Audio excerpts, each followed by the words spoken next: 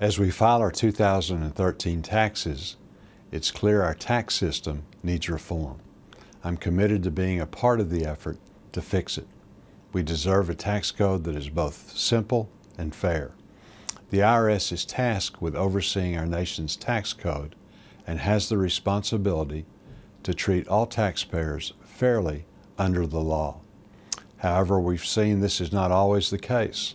Within the past year, we've seen how the IRS is abusing its power and targeting organizations based on their political beliefs.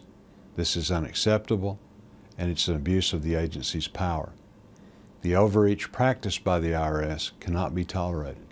That's why I joined efforts to push for transparency and accountability at the IRS through legislative efforts in the Senate.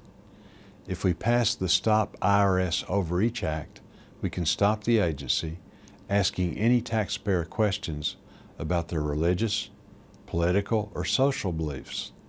And the Taxpayer Accountability Act would require the IRS to provide a written response to a taxpayer's correspondence within 30 days, notify a taxpayer within 30 days after disclosing their information to other government entities.